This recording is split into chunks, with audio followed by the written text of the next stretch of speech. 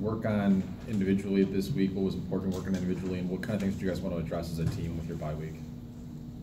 We worked on a lot of different things. Me personally, I worked on routes, worked on timing with the quarterbacks, and then as a team, we just worked on getting better overall. Same here on this side of the field. Defensive-wise, we corrected mistakes we had against Michigan State. We worked on a lot of techniques and getting our hands better than our feet work, because technique is a big part of our game. And, just getting better, resting our bodies as much as possible. Other questions? Go with Chris here in the first row to the middle. I'm sorry, John. What does your coach have to say to you, or what did he have to say to you about perhaps one loss not taking you guys out of the Big Ten race and the forward focus you need to have? He told us to focus on us and our team, depending on if we would have won or lost or anything. We have to keep on winning, keep on taking every game as it's the last game, and go out and try to compete each game. Anyone else? Dan, over to the far right.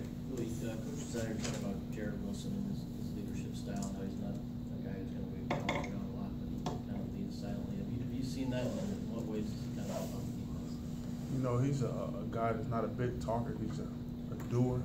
So you can see by his work ethic a lot of times that what kind of leader he is on and off the field, in the classroom, and also when we're off the field in the locker room, kind of person he is, the kind of teammate who cares for his teammates, who want the best for everyone in the locker room, whether, it's the class he came in with or the younger guys. He's always trying to coach somebody, and try to help them, help the team. Michael, in the first row to your left. Mara, John Falk is not here anymore, so who tells the jug story every year? No one's told it this year yet, but I think being here for a while, we all know the stories, and now we've been telling the younger guys about it, how this is an important trophy game. So, do you notice that it's not? Do you notice its absence this year? Yeah, we notice it's not there, and then something that we're planning on getting back. First row, all the way to the right, Jake. Willing, I guess kind of an offbeat question. I noticed your shirt on the back says 10-25-14. Is that when did you get that? Is that representative of the Michigan State rivalry? This was a shirt Coach Hope gave us last year, so there's nothing to do with this year or anything like that. It was just something Coach Hope gave us the week of when we played Michigan State. Angelique, first question, first row all the way to your left. So we talked to a couple of players Tuesday. Jordan said he hadn't, the finish of the game had not left him.